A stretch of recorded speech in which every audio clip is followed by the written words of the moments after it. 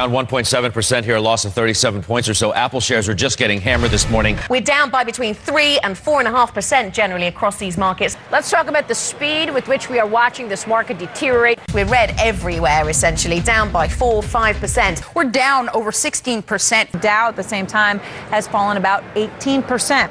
The stock market is now down 21%. Because we're now down 43%.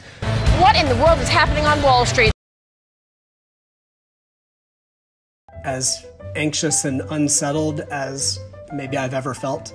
How am I going to make enough to really feel comfortable, or, you know, just to make ends meet at that point? I just felt really betrayed by the system. I had this idea and this dream and this vision of where my life was going to go, and then I had to put it on hold.